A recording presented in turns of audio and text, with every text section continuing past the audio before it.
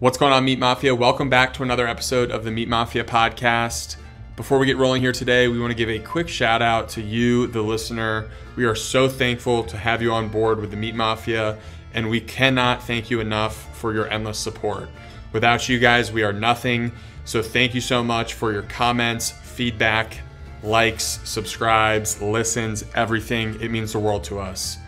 With that being said, please go to your podcast medium's platform, give us a 5-star review. If it's not 5 stars, maybe don't give us a review.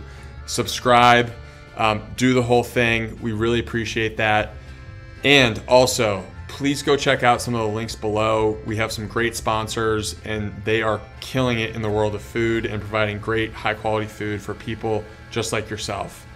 Quickly outlining our sponsors, we have Holy Cow Beef, Rick Ranches, Equip Foods, and the Carnivore Bar. These are all great products. If you want to learn more, go check out the links below. Without further ado, here's a word from our sponsors. This episode of the podcast is brought to you by Equip Foods. Equip provides a complete source of grass-fed beef protein with no added chemicals, fillers, binding agents, or artificial coloring or sweeteners. If you're familiar with the supplement industry, you know that most supplements are loaded with ingredients that you can't even pronounce. Equip's Unflavored Prime has one single ingredient derived directly from grass-fed beef protein. For purists like ourselves who try to only consume balanced, real sources of nutrition, this protein powder checks all the boxes. Go check them out in the link below and use our promo code in the description to get a discount. Holy Cow Beef is a regenerative farm based out of Lubbock, Texas, with humanely raised grass-fed, grass-finished beef available for sale and shipment. Companies like ButcherBox source from outside of the US and Australia and don't specifically have the American Grass-Fed Association, or AGA, label, but Holy Cow does. They also sell chicken and pork in addition to their amazingly high-quality beef raised right here in Texas. Ann and Warren Weldon have overcome their own health struggles, and they have inspired us through the way that they choose to live their lives and the way they raise their animals. So please support them and go check out their website in the link below. Also, if you're in Colorado, go check out Rick Ranches, a grass-fed, grass-finished regenerative farm servicing all over Colorado. He also accepts Bitcoin, so all you Bitcoiners out there, go hit up Rick Ranches and get your beef today. This episode of the podcast is brought to you by the Carnivore Bar. The Carnivore Bar is an animal-based, shelf-stable product with only 3 simple ingredients: beef, tallow, and salt. The bar is inspired by the ancient traditions of Native Americans who needed to create pemmican bars to preserve meat for long-distance travel. The Carnivore Bar is perfect for animal-based athletes or busy people looking to follow a low-carb diet. It's easy to throw in a bag and take with you anywhere you're going, whether it's a workout, hike, or even packing it for a snack at work. I throw them in my triathlon bag and take down a bar immediately after working out. They're a fantastic product, so go check them out and use our discount code in the link below. Odell, what's going on, brother? Welcome to the Meat Mafia podcast. What up, boys? Pleasure to be here. Dude, we're pumped to have you on. And like we said, we had on Echo last week, Jimmy Song, Parker Lewis, Breedlove. So we're just keeping that Bitcoin streak flowing. So we couldn't think of anyone better to have on than you to keep it going. Love it. Well, it's absolutely my pleasure. Like I said, got to meet you guys in Colorado, and I love kicking it with you guys. Well, maybe that's a good place to start, because Colorado was one of those things where if you weren't there, you probably didn't appreciate it nearly as much as the people who showed up and were in Crawford talking about Bitcoin, talking about ranching and the effects that Bitcoin could have on the food system. And I'm just genuinely curious, like, what brought all those people there? It was such a unique event. So what motivated you to go from Nashville to Colorado and get out there and start talking about Bitcoin to what was a small community of ranchers and Bitcoiners and all sorts of people? But I mean, I didn't even just fly out there. My lady got in the car, our 2 dogs got in the car. We drove 22 hours. We drove 22 hours from Nashville to Crawford. Food has always been important to me. And my lady, when we first started dating, was massively into regenerative agriculture and sustainable practices, and knowing where your food's coming from. But we were kind of, we appreciated it, but we would just like, we'd get White Oak Farms or White Oak Pastures, or I think she had like two other farms that did direct to consumer, and they would just ship it to us and we would eat it, right? Like it'd be in the freezer. We were not like actively involved in it. Obviously my main focus has been Bitcoin over those years. And I had in the back of my mind that we always wanted land, and we wanted to do some basic farming ourselves, right? Maybe some goats, some cows, some chickens, very basic but sustainable. Try and like live off the land, and that's still our goal. I always joke around, like, if Bitcoin's successful or Bitcoin's not successful, we're still going to be in a cabin in the woods.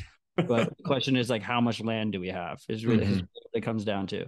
And I never knew like what my entry point was going to be. Like, how could I convince a rancher to teach me his skills when I have no skills? And I never really had anything to bring to the table. And then Texas Slim just like dropped in my lap, and he was like, Matt, I need your help.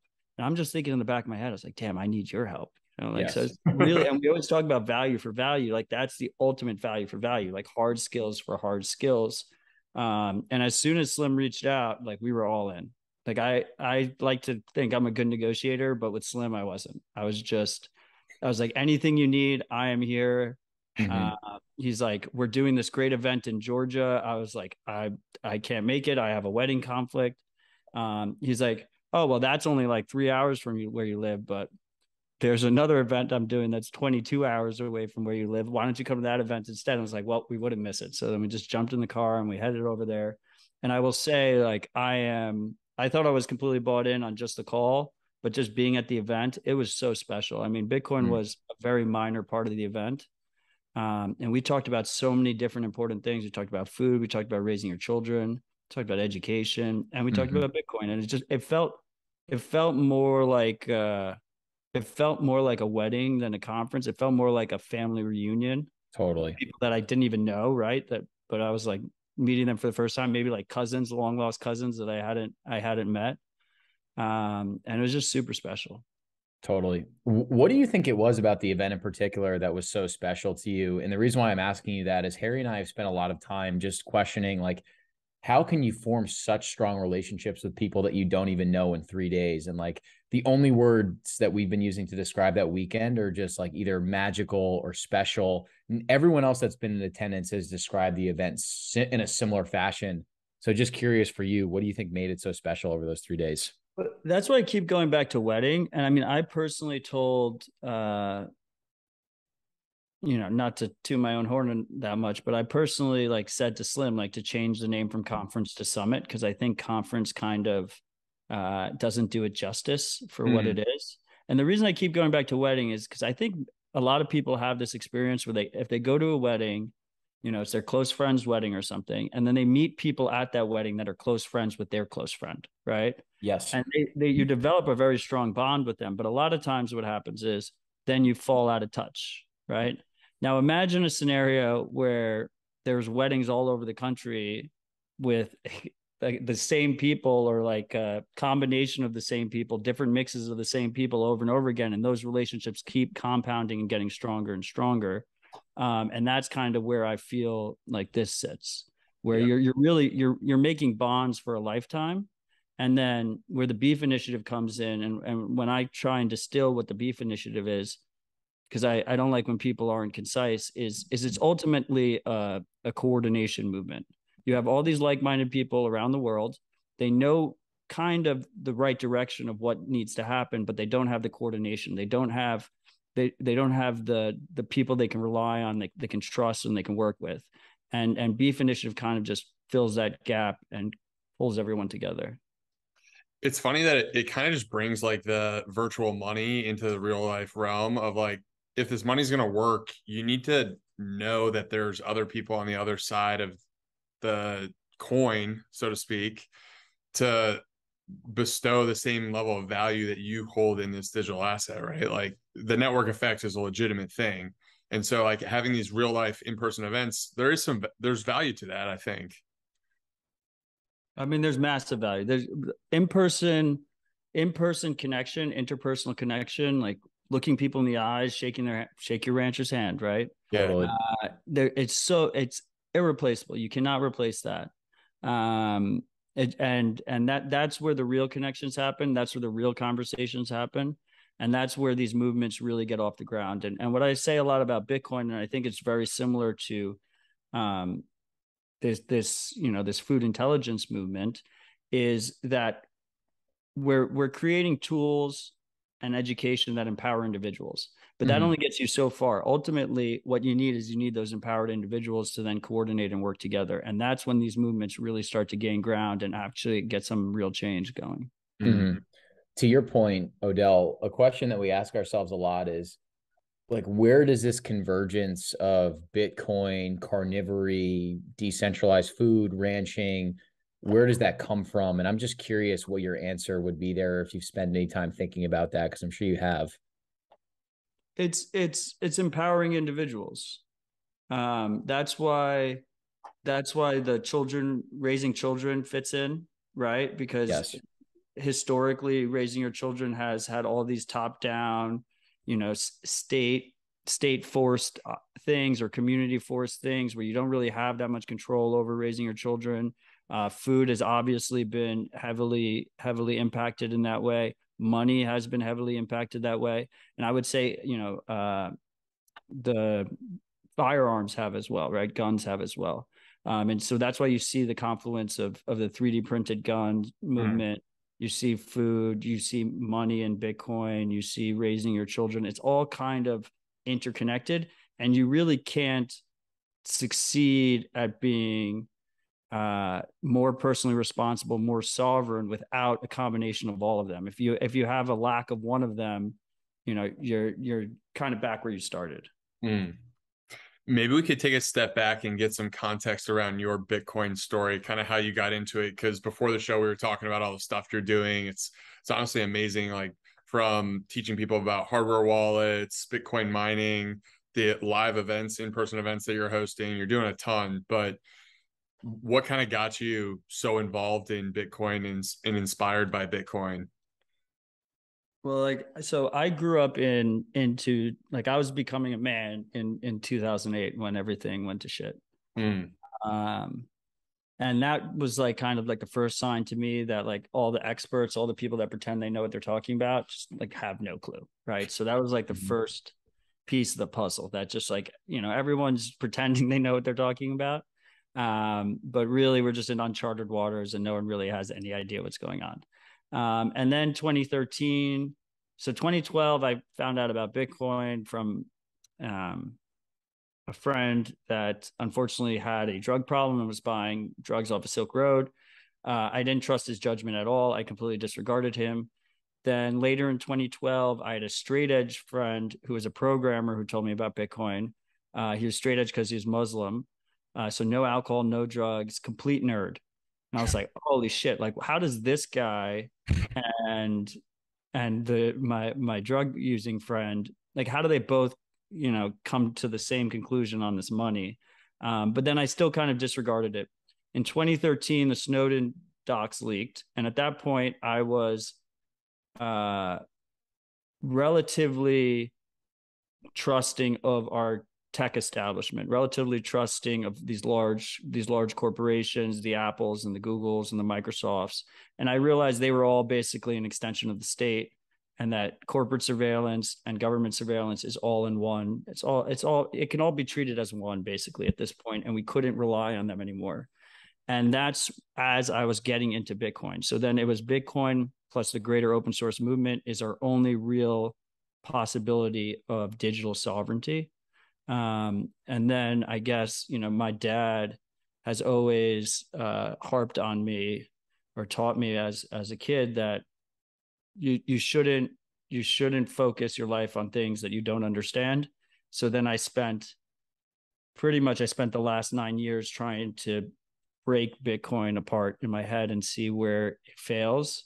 And as I went down that rabbit hole, I got more and more conviction and realized, damn, this thing might actually work. And this could be the tool that we really need to break free, at least on the money side.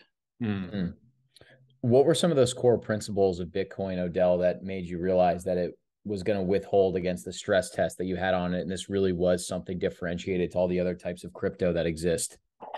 Well, when I got into Bitcoin, there was no, like, the shit coins were just barely getting started, right? Like Ethereum is really like the king shit coin, that really set the mold for like what a VC corporate shitcoin would look like. And like that, I don't think really launched until 2015, 2016. So I actually like, I watched the birth of shitcoins, and How was that? a very special experience. You kind of had to be there. It was kind of infuriating because I mean, I pretty much immediately when I saw the Ethereum launch, I was like, this thing is not going to work long term. Like the priorities are not correct. Mm. Uh, but I didn't like. I mean, there was a period there where Ethereum gains were just insane. Like I could be retired right now if I just bought a little and sold it at the top, right? But everyone always says that, oh, I bought a little, sold at the top. But there was like points where I was like, am I the crazy one? So like my whole Bitcoin journey has really been about testing my knowledge, improving my knowledge, and then building conviction off of that. Um, so like the conviction doesn't come out of nowhere. Like this whole idea, like I'm a big proponent of, slow, steady accumulation of Bitcoin long term as savings. Yeah. My motto is stay humble, stack sats. In that regard, like that didn't come naturally. Like I got wrecked trading. Like I got wrecked trading. I was like, damn, I'm not a good trader. Like I can't do that. And I learned that, the best practice here is slow and steady accumulation. Mm. When it comes to proper storage of Bitcoin, Mm. it didn't start that way. Got wrecked using shitty wallets. And I realized, I improved my own setup, and then I realized, there isn't that much education out there that is helping people. Like most of the education is leading them to either scams or insecure wallets or insecure tools, and so then I started getting into like the education space. So like everything has just been testing my thesis and building conviction off of it, and then trying to find unfilled niches within this movement that I could fill, because I personally do not believe in, time is the most scarce thing, and I don't believe in wasting your time doing something that other people are already doing. If they're doing it well, I'd rather just use their tool or service. Right. Have you put that thought pattern of I'm the crazy one fully to bed? Or does that ever pop up here and there? The peak crazy was 2017. 2017, there was about a 7-month period where I was like, maybe I'm wrong. I held the line and it worked out. But the ICO craze, when everything was going absolutely crazy, and I was like, you can just safely ignore that. And I was telling like friends and family, you can just safely ignore that. And they were watching all these bullshit ICOs go up like 2,000%, VCs and people that were, respected in their various fields saying this is the future. And I just kind of looked like an idiot to all those people. That was probably peak crazy, where I thought I was, maybe I missed the plot, missed the boat, not missed the boat. I lost the plot. Yeah. But then, I mean, after that collapse, my conviction was very strong. And then 2020 with, the whole COVID and then the response to COVID, I'm pretty sure that, I have a lot more conviction. I'm humble enough not to say like everyone else is crazy. Like I'm not going to say that on air. But I'm pretty sure that there's a small subset of us that are seeing through all the bullshit and Yeah. kind of get at least the general direction where this is all going.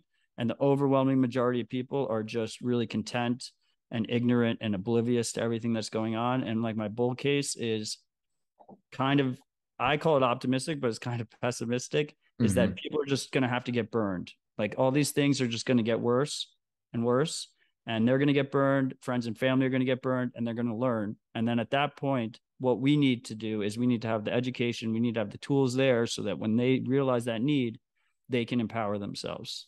When we think about things from an educational standpoint, what are some of the biggest misconceptions that you see with the general public around Bitcoin?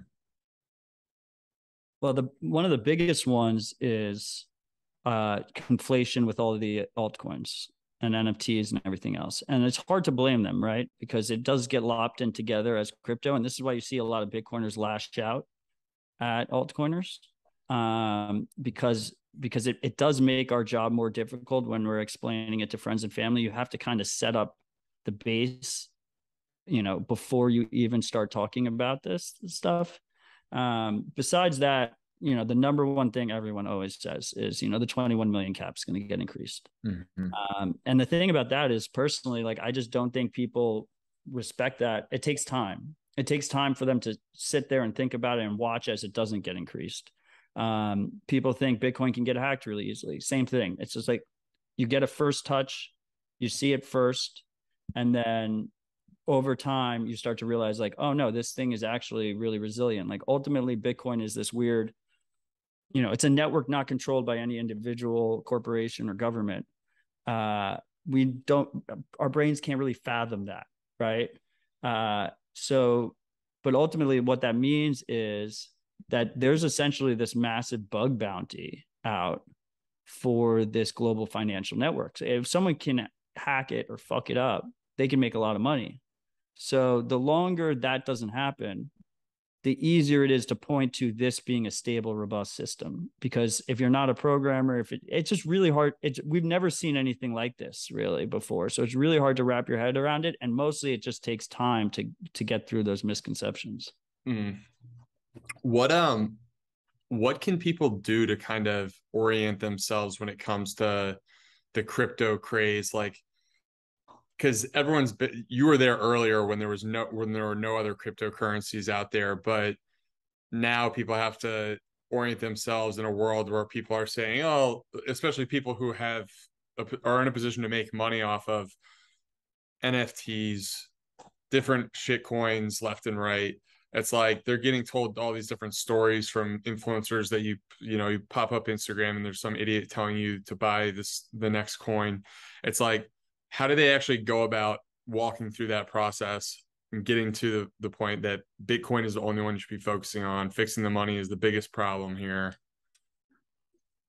Well, first of all, the first thing I tell them that just straight up right in the beginning, right? Focus on Bitcoin. Everything else is noise. Try and slowly and steadily accumulate Bitcoin over time. I think of it as long-term savings.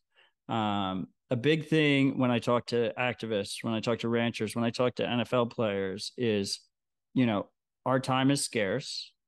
Our money is broken. This idea that you have to have a financial advisor or train yourself to pick stocks and have a quote unquote, diversified portfolio is absolutely batshit crazy.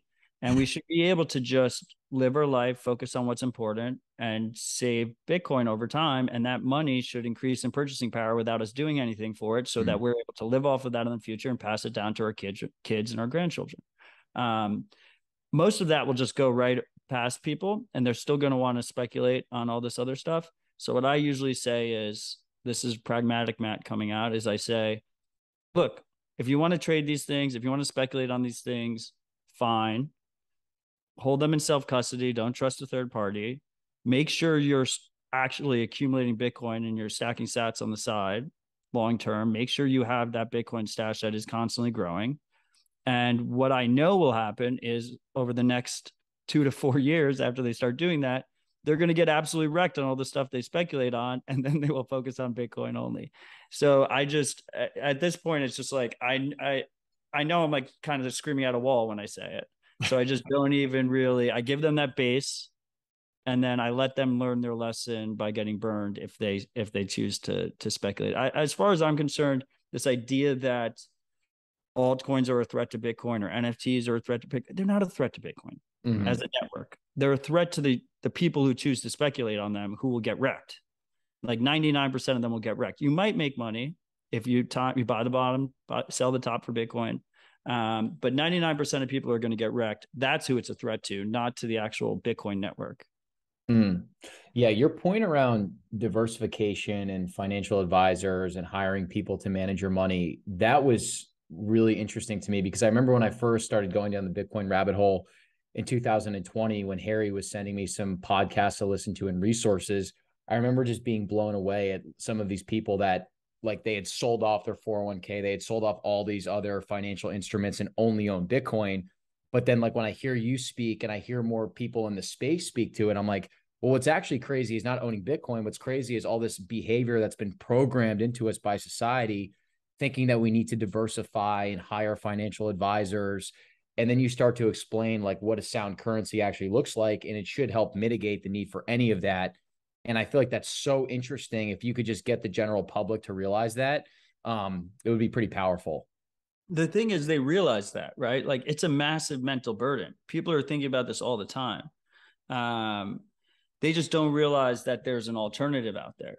And one of the things when we talk about Bitcoin publicly, I think it's really important to, first of all, honestly disclose the trade-offs.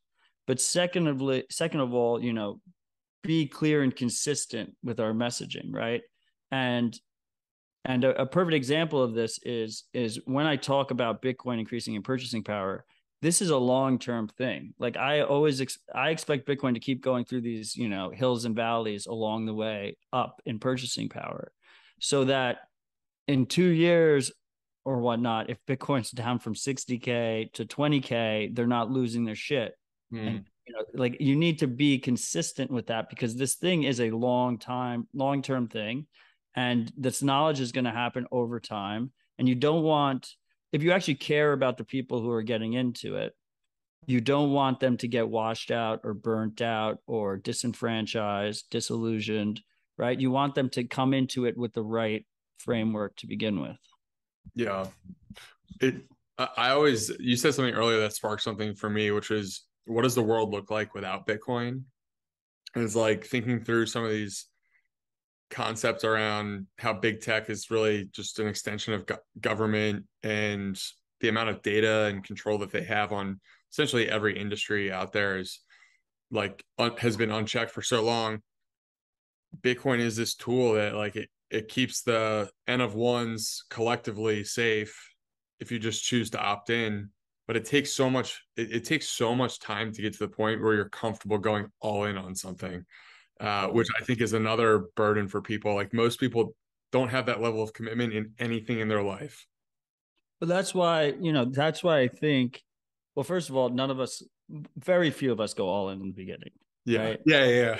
This is why stay humble and stack sats, because it's not only so you don't get wrecked, but it's also because if you're just taking, you know, 10% of your weekly salary and putting it into Bitcoin and you lose it, you lost 10%. Like people spend more than that on cigarettes or Wendy's or some other bullshit. Yes. It's not that big of a deal. When I was first getting into Bitcoin, I quit cigarettes, and I would just take, you know, cigarettes were already ridiculously expensive at that point. I would just take like the $10, $12 a day that I was putting into that, and I would put it into Bitcoin instead. And then on a long enough time scale, it doesn't really matter what percent you allocate to Bitcoin. If our thesis is correct, it just ends up eating your whole net worth anyway. You just end up in a situation where you're 99% Bitcoin. But I think once you go down that rabbit hole, there's like no looking back. Like holding stocks or holding money in your bank account or trying to do wires or whatever, you just feel completely you have no control. You have absolutely no control over that. And Bitcoin just feels so much more real. You feel so much more empowering than anything else that you can really hold. And that conviction kind of just grows itself. That makes sense. Yeah. Go ahead, Ari. Conversations in Crawford with any of the ranchers who were there around Bitcoin that stood out to you? Because Jason's already adopted Bitcoin in some way, but I think he's like few and far between in terms of ranchers who are doing it. And I view it as this ultimate tool for them to rewrite the incentives back towards sound food, where our food system is completely fucked with reverse incentives. So I mean, a great opportunity to orange pill some of these ranchers. Yeah, I mean, Jason's already a ride or die Bitcoiner. He lives Bitcoin. He breathes Bitcoin. I actually had a really good conversation with his son, who was helping out with the event. Really great kid. Yes. You know, I personally gave him some extra Bitcoin to play around with. Nice. I think he was very excited about it. The thing is ranchers are, so before I was working with ranchers, I've done a lot of work with activists, and ranchers and activists are surprisingly similar in that, and it's really a breath of fresh air after working with, quite frankly, a lot of people that are in the United States. We live in relative privilege. The systems pretty much work for us. Chase Quick Pay, Venmo, PayPal, TD Ameritrade, holding index funds or whatever the fuck. But with ranchers and activists, they already understand that there's a need. They've been getting their asses kicked for generations. Well, with ranchers for generations, they know they need a better money. They just don't know if it exists, and they don't know how to use it. So when you come in with Bitcoin, we don't have to, like, I don't have to explain why it's necessary. I just have to explain why it could work and why I expect it to work and how they can use it. And then they take it from there. Like they were, and that's part of what was so special and empowering about it, right? Is that you skip all that bullshit in the front where you're trying to whack away the privilege, and you just work with people that already understand the power of personal responsibility, already understand the power of, picking yourself up off your own bootstraps and counting on yourself and your family and your community. And you empower them with tools and education. Yes. And that's what was so powerful about one of the sessions that you led, which was on Sunday, which was the last day of the conference. And one of the things that we did was we said, hey, Jason, Rick, you hosted this unbelievable event. Why don't we find a way to donate some funds to you in Bitcoin? And so there were a bunch of people that were local to Crawford, Colorado. There were a lot of ranchers that had never touched Bitcoin before, really were able to conceptualize it. And you taught everyone how to download a Moon wallet and donate a few dollars or whatever they wanted to Jason. And you literally saw the light bulbs go off because they actually saw how easy it is to transfer money. So I guess that kind of parlays into one of the questions that we had for you, Odell, was for someone that's listening to this and they're like, all right, I'm all in. I want to stay humble. I want to stack sats. What are some of like the practical tools or things that they should be thinking about downloading or implementing to be able to own Bitcoin? Well, first of all, what was really special about that exercise is we had the team at Ibex there, which is a Guatemala-based Bitcoin merchant processing company. And they had $500 worth of Bitcoin to give away to everyone who didn't have Bitcoin. So they received their first Bitcoin. And the idea was, okay, we set them up on a mobile wallet.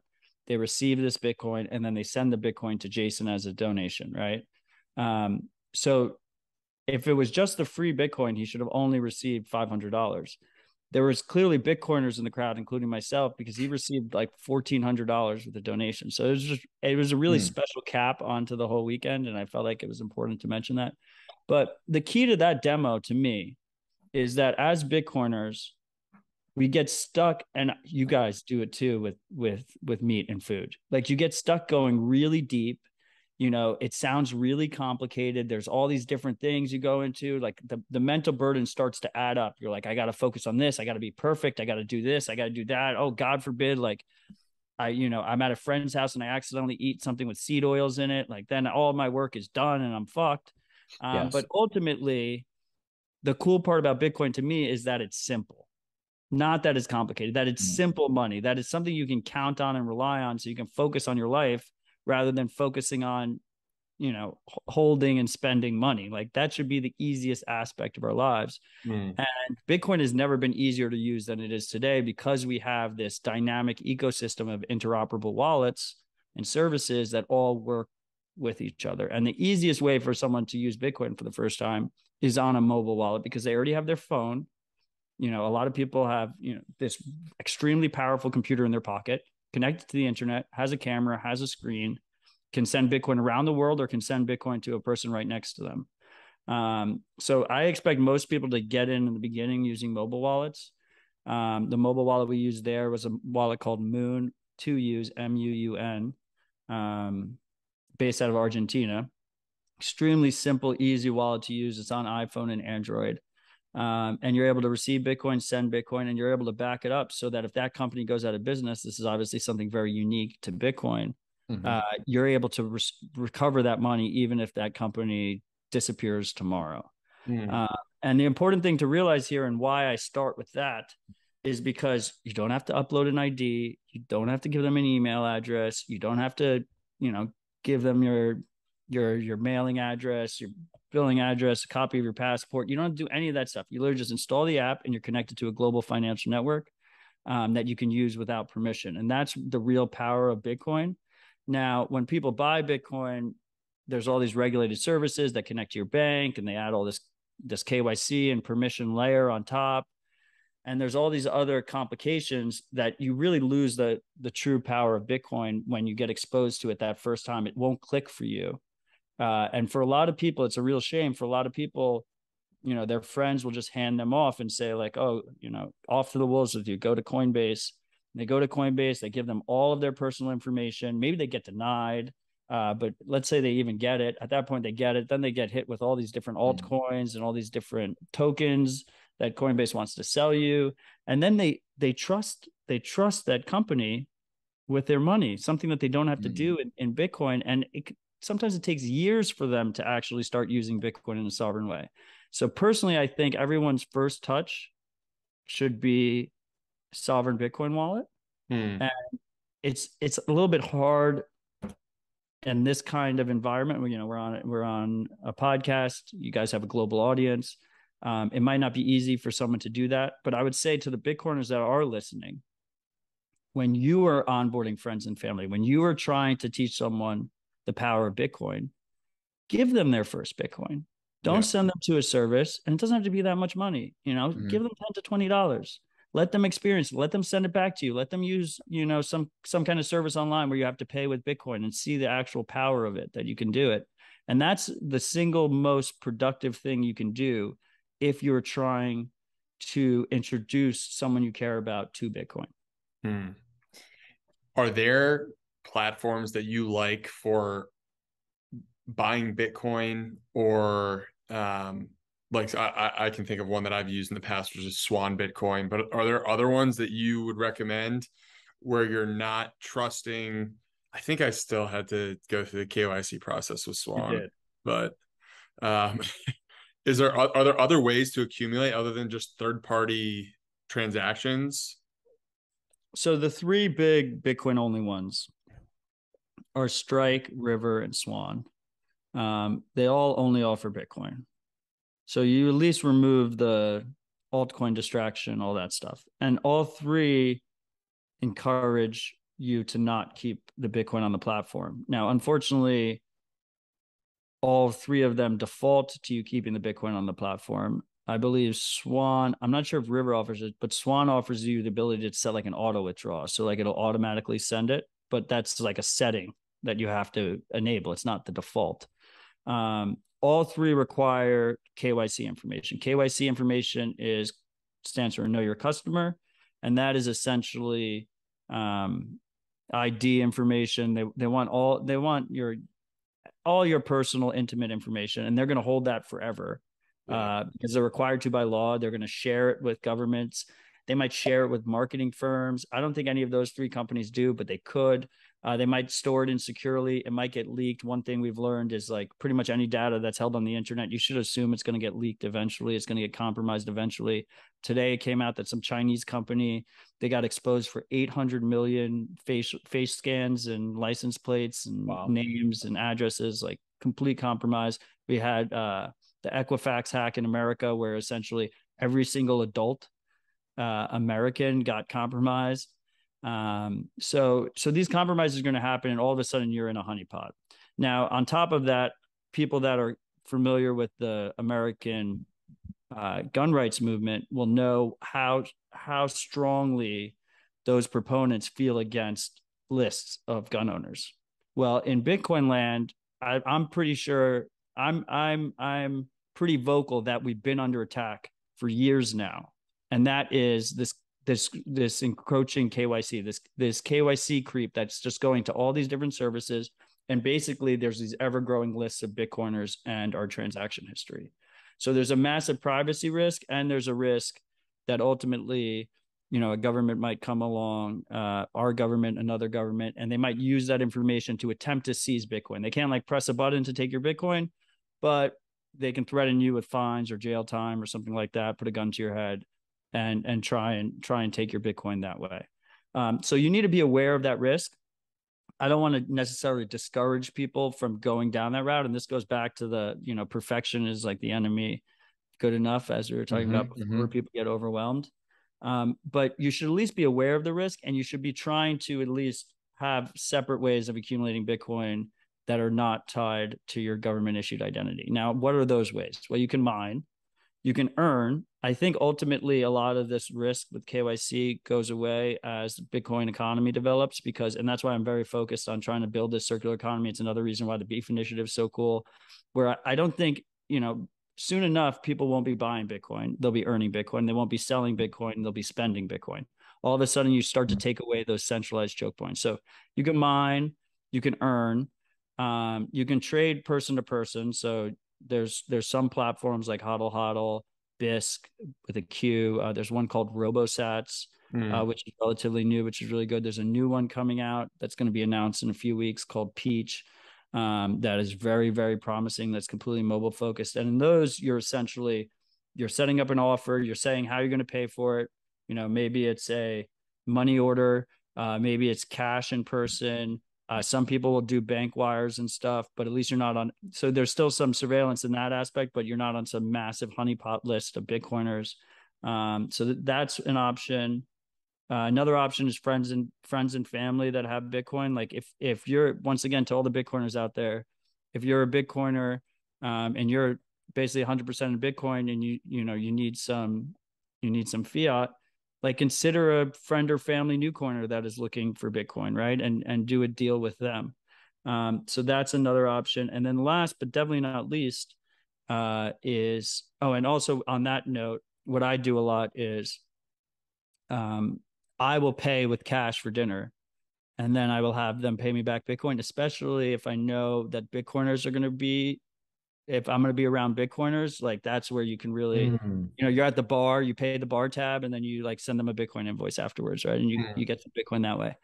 So that's another way. But last but not least, Bitcoin ATMs. Now, Bitcoin ATMs, we call them ATMs. They basically should be considered vending machines. You put in cash, and then Bitcoin gets sent to your phone. Those are everywhere now. A lot of them require a phone number.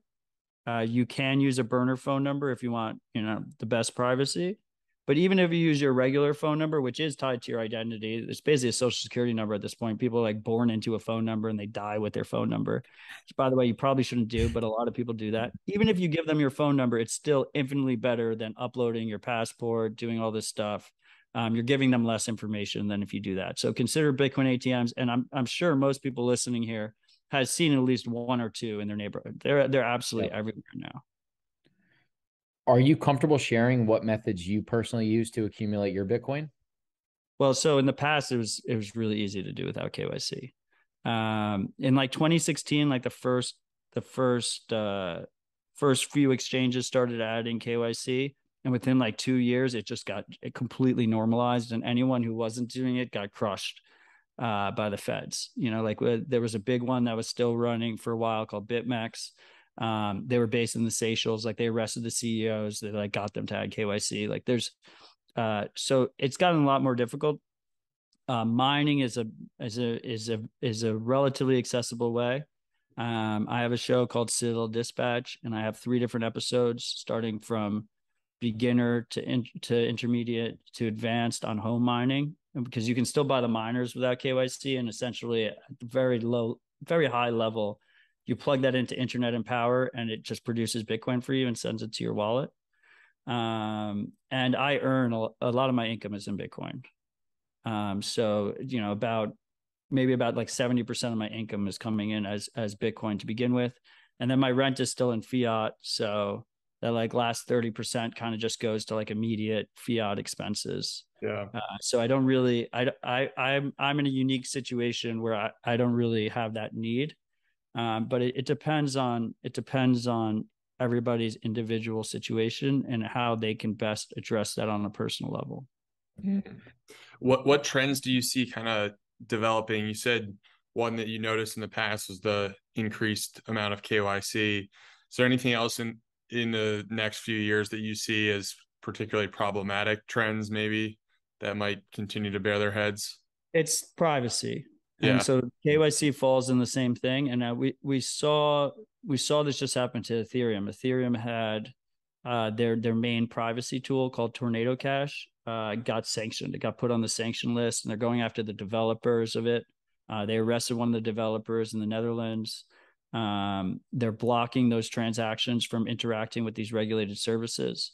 And I think in a lot of ways, like that could have happened on Bitcoin too. I think in a lot of ways, as Bitcoiners, we were fortunate that that first shot of that war, it wasn't the first shot. The first shot was really KYC, but that second big shot of the privacy battle and financial privacy happened on Ethereum rather than Bitcoin. It gave us a little bit more time. But I don't think people don't really appreciate the risk. And like the way I look at it is it's not a threat. Once again, it's not a threat to the Bitcoin network. The Bitcoin network is actually extremely robust, extremely state resistant, censorship resistant. It would take a lot of money and a lot of willpower to actually try and crush it. There would be you pretty much need global cooperation among enemy states that will never cooperate with each other. Even the allies can barely cooperate with each other efficiently. So I'm pretty confident that the Bitcoin network, as time goes on, I get more and more confident in the robustness of the Bitcoin network to the point where I am never been more bullish on that aspect. But I see a vulnerability of individuals. And I'm not like speaking from like, I'm not like talking down to people because I'm vulnerable too. Like I'm on this podcast, which makes me even more vulnerable than people that are KYCing themselves. Right. Yes. But I think this movement is so important that I'm willing to do that. And I just also like life is short and I was in like a dead end fiat job. And this is something that really matters. And it's important to focus on it. But there's a reason why most Bitcoiners with an audience do not talk about privacy. And it's because it's already been almost inherently criminalized in our minds, even without laws that say it's a crime, because it's not a crime to want financial privacy. It's not a crime to use Bitcoin privacy tools or use Bitcoin in a private way. But in our heads, we've just been this idea as a society, and this goes back to this, people trying to fathom Bitcoin. As a society, the idea of personal responsibility has been bred out of us. Like no one practices personal responsibility anymore, except for the ranchers and the activists. Yeah. So as a result, people just have come to accept this idea of the financial panopticon. People have come to accept the idea that, when they walk into their neighbor's house, there's an internet connected camera in it that goes straight to Amazon servers and sees every single person that goes in and out of the house, or they have a wiretap on their kitchen counter that tells them the weather and does a cooking timer. People have got to normalize to that, and to want out of that makes you feel like you're breaking the law or you're a criminal as a result. Right. And also like getting rid of Facebook, like, you're getting rid of your social media. Like, why? Are you a weirdo? Like, what is going on there? And as a result, people don't talk about it. And the first sign of trouble is when people stop feeling comfortable about talking about it. So that's my single biggest concern. And it's why it's one of my single biggest focuses in the space. For someone that's listening to this episode and everything that you're saying is resonating with them, but they have some concern or fear that they missed the party or they missed the boat, whatever you want to say, what's your response to them? Every single person thinks they're late when they find Bitcoin. 2013, I thought I was late. I still think I was late. No, I don't still think I was late. Even in 2013, there was posts from like 2011 of people saying like, there's this famous post on Bitcoin Talk, which was this forum where most people had conversation before Reddit and then before Twitter and then before like Discord and all this other platforms we have now. And there's a famous post from 2011 where he's complaining about like not buying it at 2 cents. And like now it's like 25 cents or something, and how he missed the bus. That's just going to keep on happening. And one of the frameworks I like to work with is as long as the overwhelming majority of people are buying Bitcoin rather than earning Bitcoin, we're still early. Like we haven't hit that point yet. And if you want to do it empirically, there's like 8 billion people on earth. Maybe there's 50 million Bitcoiners. Probably maybe a little bit less. Some people say 100 million, but I don't count the people that are, just holding their coin on Robinhood or something like that. There's probably like 50 million, maybe a little bit less sovereign Bitcoiners that are actually holding their own keys. even way less that are using their own node. So this is massively early days still. And just don't get disillusioned by it. Just slow and steady over time, build up a stack and save for your children. You mentioned Silk Road before, which is, I think, an interesting case of, the government coming in and enacting some level of authority over this new technology. What's your take on what happened there? And maybe if you could provide some context, because I'm not an expert in it, but. Well, so I'm not. So Silk Road was a P2P marketplace. It was an online website that you could go to and you could trade goods for Bitcoin. Now, a lot of those goods were illegal in the places that people were buying them. That's why they were going out of their way to use Silk Road rather than going on Amazon or going to their store or something like that. They made a very big attempt to try and prevent violent things. There was guns for sale on there for a little bit. They removed the guns. They didn't allow child porn, for instance. They had like their own standards that they enforced, these like almost free market standards that they were enforcing. Obviously that didn't help. Ross, who is the alleged, creator and operator of Silk Road, basically got the book thrown at him and he was made an example out of, and there was a lot of corrupt policing happening there. Like I implore everyone listening to this to go, look into Ross's case. It's absolutely tragic what they did to him. The guy's, been serving jail ever since they took him in, and he's facing many, many, many more years. We actually I consulted for Bitcoin Magazine. We got his first audio interview since he'd been in jail, and we played it at our conference, and the prison had given all approvals and stuff. We went through all the processes, and as soon as we pressed play at the conference, they threw him into solitary confinement. So it's very much a political political incarceration, and they tried to make an example out of him, and I think they were very successful at it. But it does show the power of Bitcoin. And it also, to go back to the misconception idea, it shows one of the key misconceptions of Bitcoin, which is, when I first got into Bitcoin, I was like, oh, Silk Road, like the government's going to crush this thing. And they did crush it because it was run by a centralized party, but they didn't crush Bitcoin. They just crushed this marketplace that was on top of Bitcoin. And what happened? What happened was there's been, hundreds of equivalent sites that have popped up. Right now, there's probably like 3 or 4 that are out there. And every time one gets crushed, like 5 more pop up. And the underlying Bitcoin network never gets taken down in that process, right? So, and they're all based in all different places in the world. And they all, try and maintain their privacy so that they're not known. Once in a while, like one will get crushed and then another couple will pop up. Yeah, that makes sense. I think one of the last questions I had for you, for someone that's listening to this, that wants to go deeper down the rabbit hole and just beef up their educational knowledge on Bitcoin, what are the go-to materials that you recommend? So I have a specific episode of my podcast, Citadel Dispatch, episode 43. So if you search Citadel Dispatch in your podcast app and go to episode 43, it's 2 hours from start to finish, getting into Bitcoin for your first time, holding your own keys, using your own Bitcoin node, just to tap in there, using your own. A Bitcoin node is required to use the Bitcoin network. Most people use someone else's Bitcoin node. If you use someone else's Bitcoin node, you're trusting them with validating the rules of the network, the most famous one being 21 million Bitcoin, and you're trusting them with your privacy. So if you want to use Bitcoin in a properly sovereign way, ultimately you want to end up using your own node.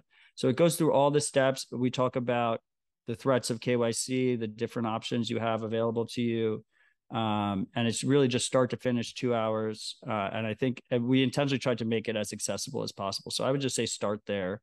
Okay. Obviously, anyone listening to this enjoys podcasts, so it's a good fit. Sweet. I love it. But then I also have citadeldispatch.com/help, and it's like a list of all external resources if you want to go even further down the rabbit hole. Perfect. We'll link to that in the show notes. There's so many great people out there, you included, just putting that information so openly accessible for people. Akana is another great example. But it's such an underserved part of the Bitcoin world, this just like fundamentals, like why you should give a shit about being a sovereign individual Totally. message. So we just really appreciate what you're doing, and we're excited to connect out in Crawford. That was an awesome few days, and it was great just to be able to get to know each other a little bit better. No, yeah, I mean, I appreciate you boys. You remind me a lot of me. I have a separate show called Rabbit Hole Recap. My co-host Marty Bent, we've been doing that for 4 years. That's like a news show, a weekly news show. Yeah, Doing it every week for 4 years, and you guys remind me of us love it. in the food space. So I feel like there's already a strong bond here, and I have a feeling it's going to get even stronger. And I'm Yeah, sure you guys talk about it all the time on the podcast, but Slim is amazing. Beef Initiative is amazing. The Georgia event is going to be absolutely amazing. And I'm really sorry that I'm not going to make it, but there's very few tickets left. So if any of your listeners are considering going, make sure you go to beefinitiative.com soon and grab a ticket. Totally. Dude, we'll have to do something in Nashville, right? Yes. let's do it. Yeah. So, I mean, just real quick, I moved there in December, and I'm like I say yes and lean into things. And there was like the beginnings of this like booming Bitcoin community, and we've done meetups every month, and now we're getting like 250 people every month, people that are just very like-minded and ideologically driven. And like 2 months ago, we started to outgrow the space we were meeting at. We were meeting at this local brewery, and we were too many people for that space, and we found this fantastic, I'm calling it a campus. It's these two buildings next to each other, 2 stories each, has studios, event space, co-working space, has a little coffee shop, and has a courtyard in between. So we're calling it Bitcoin Park. Nice. And so we're doing all of these community grassroots initiatives there, including launching the Tennessee Beef Initiative out of it. Nice. Yeah. So I would love to host both of you guys there sometime. It'd be a lot of fun. Let's do it. That'd be sweet. Also, Nashville's a great time. I drove through Nashville on my road trip, my final road trip down to Austin when I was moving here, and hung out with a buddy. And I just love that city, love Tennessee in general. So Really good make vibes. it happen. Yeah. Great vibes. But Odell, this has been amazing, man. Thank you so much for doing this. We're really grateful to have you as a friend now, and can't wait to see you again in person, brother. Likewise.